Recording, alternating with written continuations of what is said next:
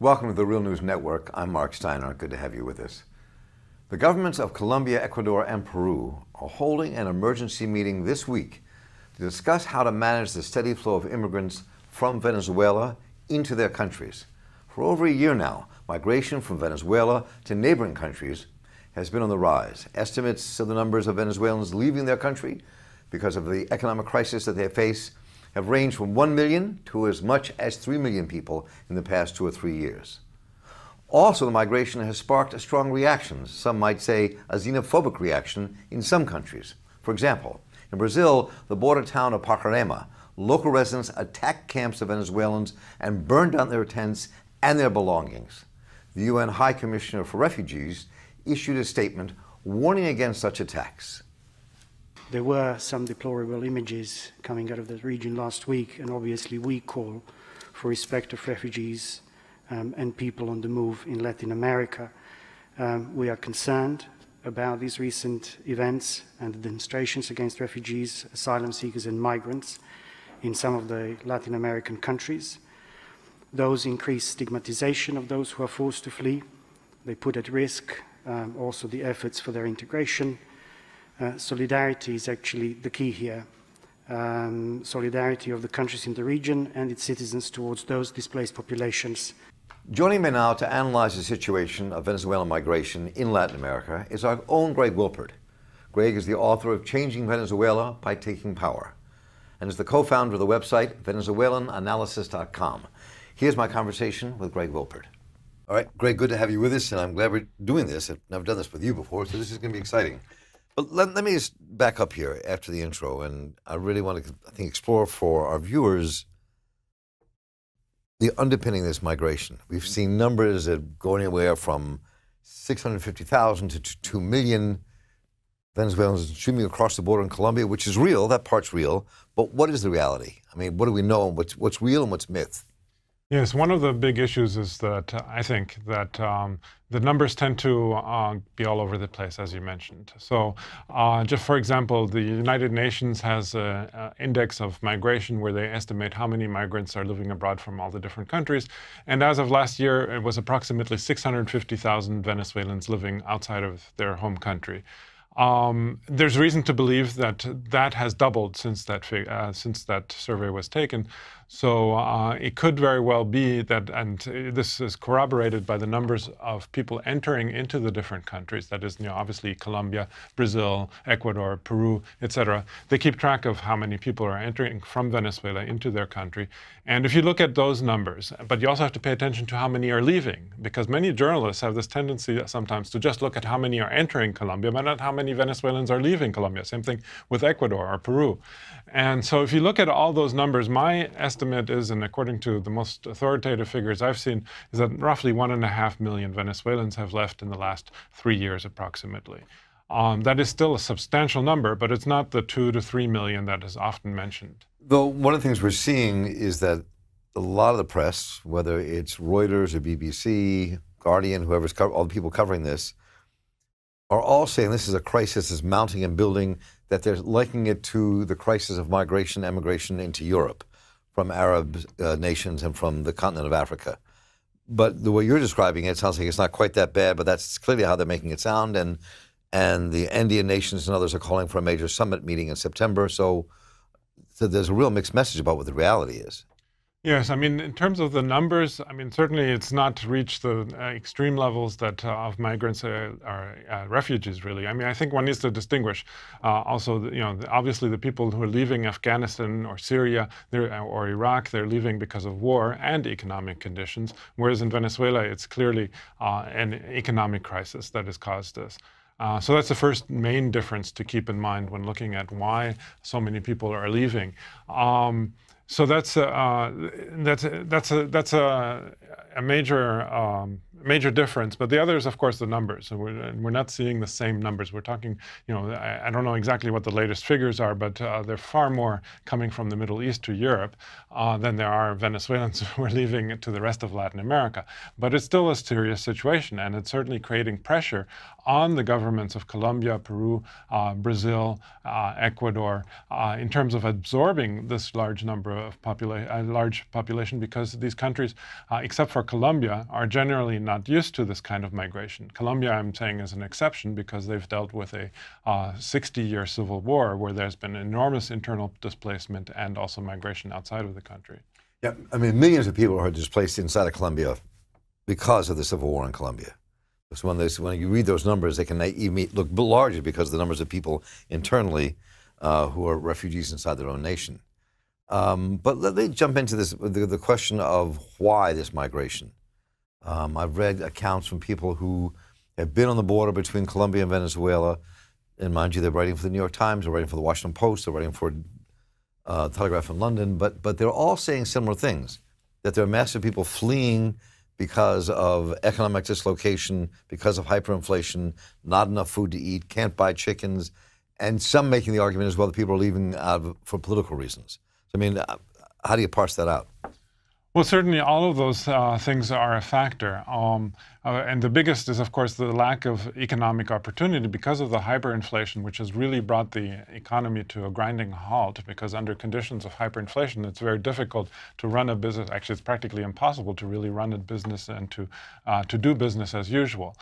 So I would say the main factor has really been the hyperinflation, which is why, since the hyperinflation began roughly a year ago, maybe a little bit less than a year ago, the migration has really kicked into high gear because, since that started. Of course, it started before that. Another factor that is perhaps not mentioned as often, but I see many people mentioning as a factor, is of course the high crime rate in Venezuela. Venezuela, of course, in a condition where the economic situation gets worse, it's well known that crime goes up as well. And then, of course, we need to look at, and go further back, I think, is also to look at, well, what is causing the economic crisis, which is, of course, something we've talked about in other programs on the Real News. But I just want to quickly mention, I see there's two main factors, which is very simplistic, but one is certainly mistakes of the Maduro government, which should have adjusted the exchange rate and didn't do that. It has this fixed exchange rate, which is causing all kinds of economic distortions and has caused a general loss of confidence in the currency, which led to the hyperinflation. But the other major factor, I think, that has led to hyperinflation are the economic sanctions that the United States has placed on Venezuela, which has made it very difficult for the government to finance the things it needs to fund, because oil revenues have gotten very difficult to use and manipulate in the country because of the financial sanctions that the United States has placed, which are very harsh. And that has created a situation where the government either doesn't pay salaries or prints money to pay salaries. And so faced in that choice, they've tended to print the money, and therefore that has further contributed towards hyperinflation. What about the reaction of the countries around Venezuela and the ones adjacent to those countries, many of whom are changing their laws? They used to be, if you had an ID, a national ID, you could just walk into another country and that was it. But now they're saying we're demanding that you have passports, which means only the upper class can have them, who had them before, because it's harder to get passports now from what I've read in Venezuela. So what's that political dynamic? Yeah, that's one of the issues that they're certainly discussing now in Colombia and in Ecuador and in Peru, is to require passports. And actually, Peru and Ecuador have an international treaty with Venezuela not to require passports for entry into these countries. Of course, they're hoping that this will stem the flow of immigrants from Venezuela to their countries. But it's a huge mistake. Studies have shown over and over again, every time you increase the barriers for entry, that just increases the number of illegal immigration into that country and creates basically an underclass, which makes a bad situation even worse, because then people cannot find jobs, at least not legally, and they're more likely to turn to crime instead, or to become totally underpaid because of their precarious situation, and therefore you end up with a much larger class of people who are poor. And so this is it's a measure that looks like a short-term solution to their problem, which is to stem the flow of Venezuelans coming into the country. but it's going to cause more problems. And of course, the other reason for why it's going to cause more problems is that in Venezuela, one of the problems right now is getting your hands on a passport, because passports require certain printing mechanisms, certain special paper. Those need to be imported, and because Venezuela is suffering again from these kinds of sanctions, the financial sanctions have made it very difficult to provide all the materials for making the passport. So there's a massive backlog, of course, because of migration as well, a massive backlog in providing passports to Venezuelans. And so that's not going to, it's not going to force Venezuelans to get passports faster, because that's almost beyond their control at this point. So I wonder, I was going to jump right into Brazil, but let me ask this question first. So if those are the issues that are fueling this emigration out of from Venezuela to the neighboring countries, I mean, and if the sanctions are playing that deeper role, and you add to that Maduro's mismanagement of the economy as well, I mean, so what does that portend? I mean, for a long time, Venezuela was at the heart of building this new alliance in South America, and now we're seeing something else happen. So what does this portend? Well, I don't think you're prescient, but I'm just curious what you think.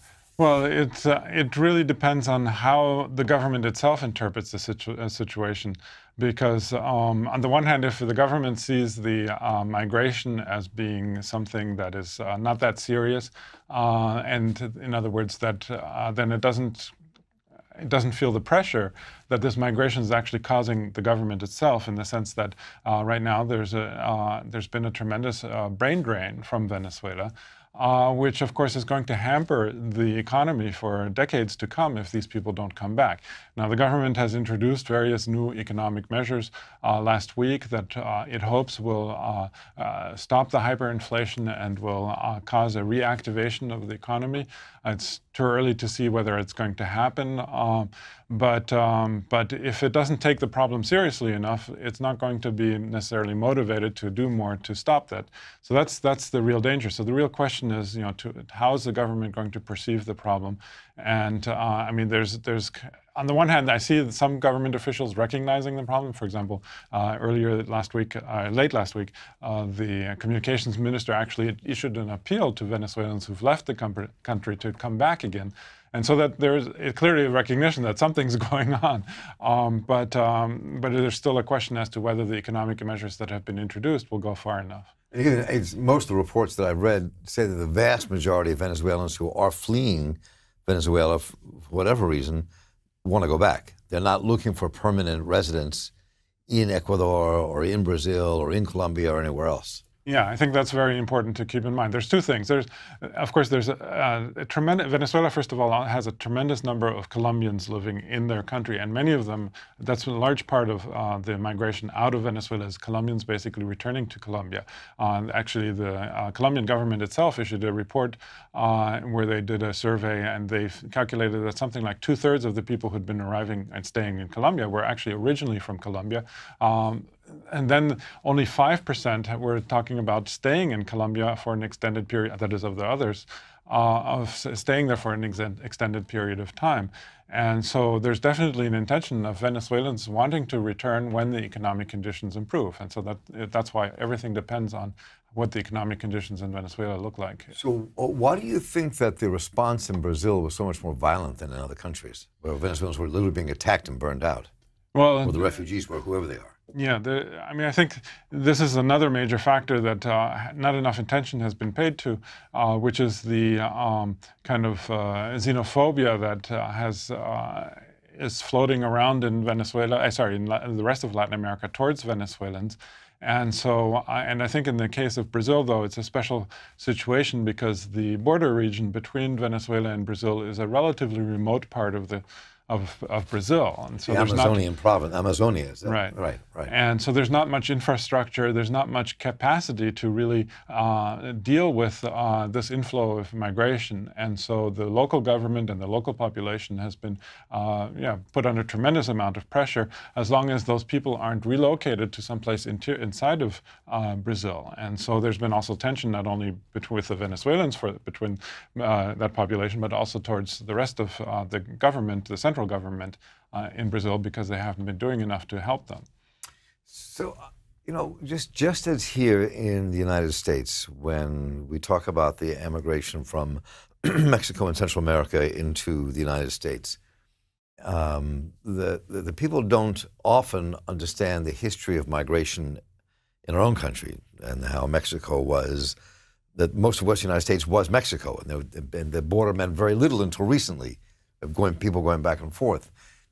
But there's also some historical migration patterns in South America that are part of the story that are often left out. Yeah, I think that's also something very important to keep in mind. I mean, for decades, I mean, basically the entire 20th century, Venezuela was actually a country that has accepted and was one of the only, if not the only country for such an extended period of time to have accepted immigrants from other countries. This is before Chavez and well before, actually, victories. already. I mean, of course, Latin America in general has been a place of accepting migrants even from Europe, of course, before, and shortly after the Second World War. But Venezuela, for a much longer period after the Second World War, still all the way up until the 1970s, 80s, and even into the 2000s during the Chavez period, accepted far more migrants than left the country. So that's something very important to keep in mind. So this is a kind of a historical first for Venezuela to have so many people leaving now. And the other factor is to keep in mind is that Venezuela accepted somewhere between 2 and even some people say 4 million Colombians who were displaced due to the civil war that we mentioned earlier. And so Venezuela has always been very generous in that sense. Chavez at one point even decided to practically nationalize all the Colombians who were living, quote unquote, illegally in Venezuela. Nationalize means giving them citizenship? Is that what that means? Exactly. Okay. I should say naturalize is the correct term. So that's why they've become Venezuelans now, even though they originally had a Colombian passport. And so this is, in that sense, it seems, especially to Venezuelans, a little bit unfair, the situation now that the tables are reversed. They're facing such a difficult time, far more difficult time in the other countries than they did than when they were accepting foreigners to Venezuela. So the countries are calling for a conference in September. They're calling for other meetings to take place now to deal with this. I'm curious where you think those will lead. I mean, there's some friendly relations between some of those governments and Venezuela. There's some tensions between others that are getting more and more intense. So where does this lead us? And I think that, again, is important in light of what you seem to be saying, which is that the comparison between the immigration from Arab nations and Africa into Europe is not the same thing, which is how a lot of the press is kind of playing it. So those two things fitting together, how does that play into these meetings that are about to take place? Well, I mean, I'm not sure exactly what those meetings, of course, what they can really decide. I mean, hopefully they will decide to make it easier for Venezuelans to live in those countries and to basically reciprocate what I was saying earlier about Venezuelan hospitality in previous decades.